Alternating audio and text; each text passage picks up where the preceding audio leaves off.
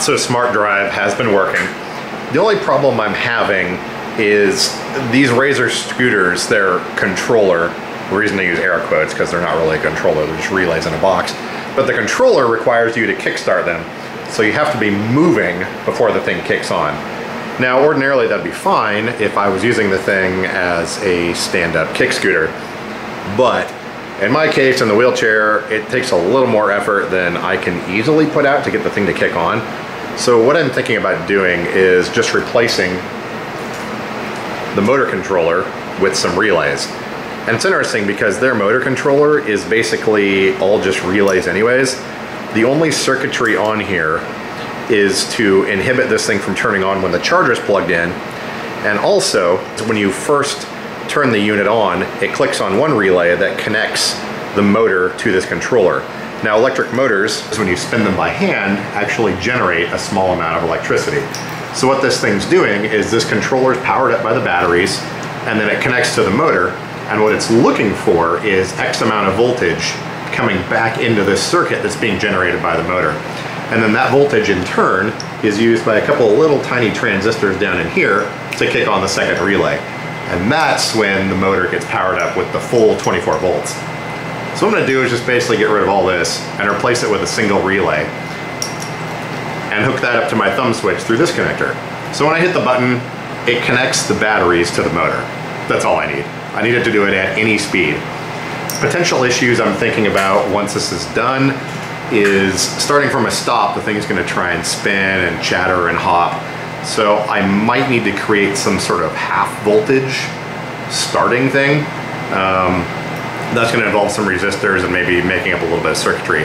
But for now, I'm just gonna hook the thing up so it turns on when I hit the switch, and we'll see how that works. We've completely cut all the connectors off of the original controller, and I've replaced it now with one 30 amp relay. This is unfortunately a 12 volt relay, and I think running it on 24 volts will burn it out. So I had to sort of do two separate power systems here. Basically, 24 volts comes from the batteries on this connector, goes into here, goes through the main power switch, from there into the relay, from the relay out to the motor. Got my existing remote here, and I'm just gonna be using the blue button. That comes down to this little connector over here. And what I had to do is pull just 12 volts off of one of these batteries. I know it's not a good idea, but relays use such a low amperage, it's not gonna really make a difference. And I'm going to be switching the relay on 12 volts on and off through these wires here. So right now, let me plug in the power. Power's connected. We should get a power light over here. All right, looks like we're good. Nothing's smoking. Let me finish up the wiring here and we'll give it a test. Okay, moment of truth. The wiring's all done. All I have to do is plug in this connector, which connects up the remote. Main power switch is off. Unfortunately, the way I had to wire this thing up with a dual power system, there's no way to turn off the controlling relay. So anytime you push this button, that relay will click.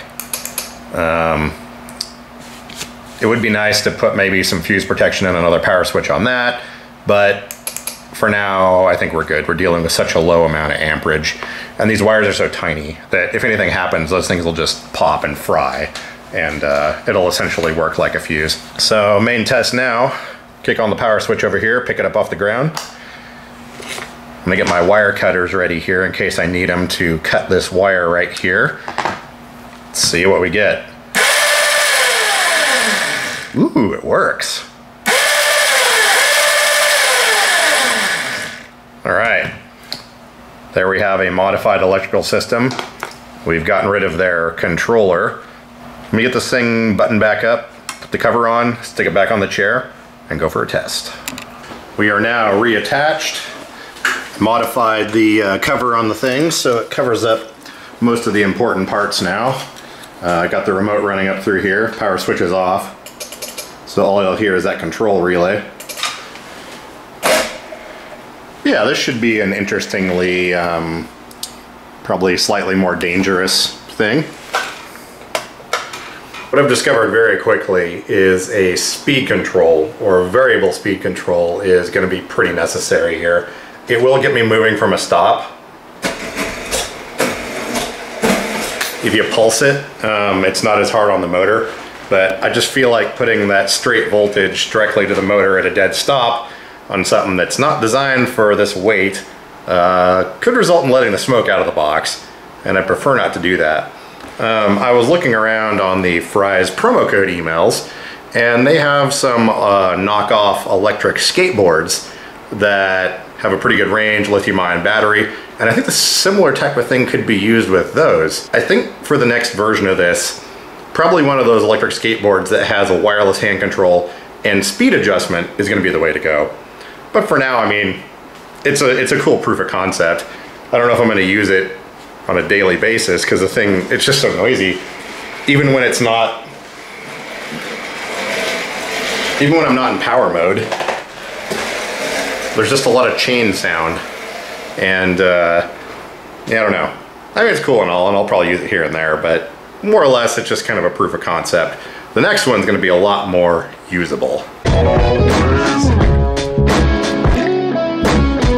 I got a little bit burned out on Pokemon Go over the last week or so. I was running around like a crazy person, catching all the new Gen 2 Pokemon and everything. Been playing around with that locator app, trying to find new things around me and whatnot, but I don't know. I'm not gonna go too nuts with it because I'm still just, I need a break. It's raining today quite a bit. I haven't really figured out what to do today. Day's already halfway over, it's almost 2 o'clock. Yeah. Have to find something to do though, because I can't sit around and do nothing. My computer, the main one that I use for all my media and gaming, anything like that, it's been having problems where it doesn't want to turn on. I think it's the power supply. I don't know what else it could be. The power supply that's in there was the same one when I was running that thing hot a couple of years ago with 5 ATI Radeon HD 7950 video cards running full blast 24/7. So there's a slight chance that power supply might have some miles on it. Won't turn on. Left it unplugged overnight. Usually that fixes it. Still won't turn on. Got it to power on once and then the thing just cut out. I've got another power supply I'm gonna try putting in there. Sunset is at 6 o'clock. I've got to get outside and do something. I haven't been out there all day. It just hit me. Goodwill. I'm gonna run to a couple of their stores. I'm grabbing my little Sony camera here. If the thing's been powered on at all recently, you flip this cover open, screen's on, and you can hit record immediately. No boot up time, no waiting around, no screwing around, no nothing like that. Plus it's small and I've got this little handle so I can just kind of stick it in my lap or put it in my pocket on my hoodie and people aren't gonna notice it as much as this thing. This camera has a very large lens. It's got the screen, the giant Gorilla Pod, the giant microphone up top here, and it's just a lot more conspicuous. Anywho, I'm gonna go hop in the van and time for some Goodwill.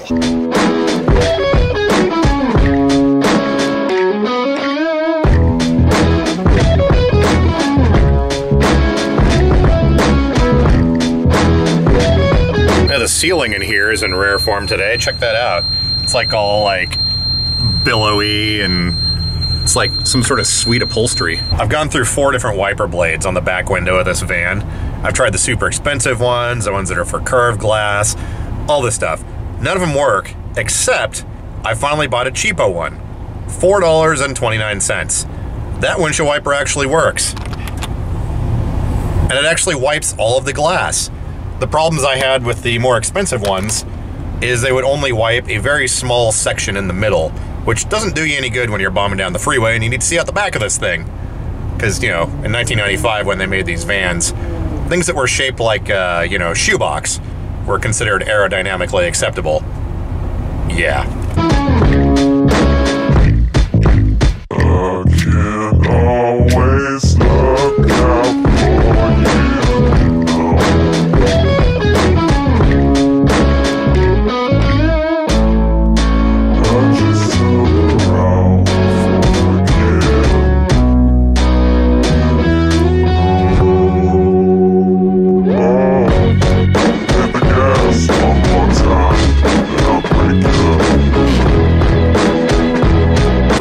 lot of stuff that was too exciting at this Goodwill. I wound up getting a coffee grinder for $7. Probably a little more than I should have paid, but this one's automatic and it has a built-in cord reel and all this stuff.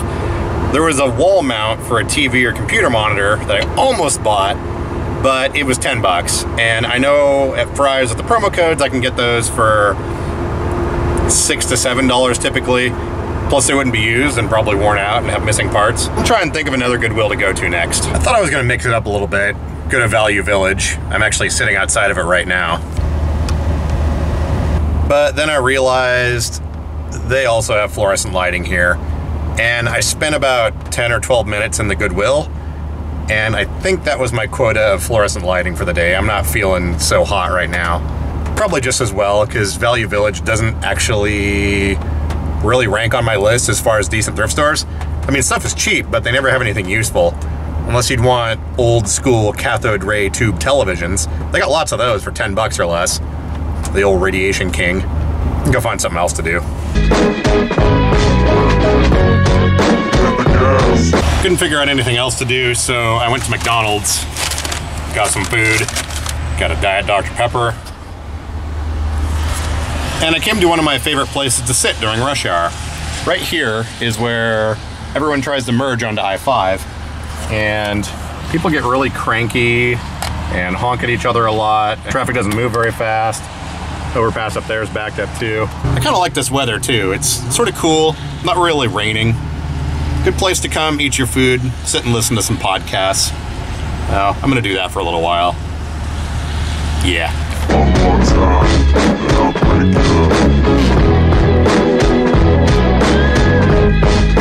Well, rush hour is just about over, so a lot less angry motorists passing by. It's starting to get dark too. Sometimes just a change of scenery is nice. Find myself sitting around staring at the walls. I don't know. Sometimes you gotta get out, even if it's just getting out and not doing anything. I suppose I should head back and swap out that power supply now. Kinda want my computer working. Always look out. Remember last week when I was screwing around trying to get this refund check that was owed to me from the office space I was renting? Well, I got the check in the mail. It's for $4.20. Cool, I guess. I'll get a McDouble at McDonald's. Or haven't gotten that power supply changed yet, but I do have this coffee grinder, a used coffee grinder. It was $7. It's got some used coffee in there. I figure I keep accidentally purchasing whole bean coffee, so now that I have this, shouldn't really have that issue anymore. Might as well plug the thing in and test it. I probably should have done this before I bought it. Well, I'm gonna at least get that computer unhooked and start messing around with that. Then I will think about coffee. Got the power supply swapped out and we're good to go. I forgot this was a $375 power supply when I bought it originally. 1250 watts, got tons of modular outputs. Turns out the thing has either a 5 or 7 year warranty. So I'm gonna try and get a hold of my original receipt from Amazon and see if I can get this thing RMA'd out, because it's a kick-ass power supply, and this thing was pushing 5 video cards like hot for over a year. And if it can last that long doing that, I would definitely love to get it replaced or fixed or whatnot. I just threw a 750 watt 80 bronze power supply in there now. I've only got 2 video cards, and I'm not doing any heavy gaming, so I think that should be good for now. Just realized I'm out of cat food, so I'm gonna have to go to the store now. I figure what better to do when the computer is working again, not that one, it's this thing, than to 3D print some stuff. So I'm printing a Totodile. It's the new Pokemon, one of the Gen 2 Pokemon characters. Should be done in about 45 minutes. All right, well, I'm gonna clean up this mess here. It's getting cluttered. Then I'm gonna go to the grocery store because, well, this one thinks he's hungry.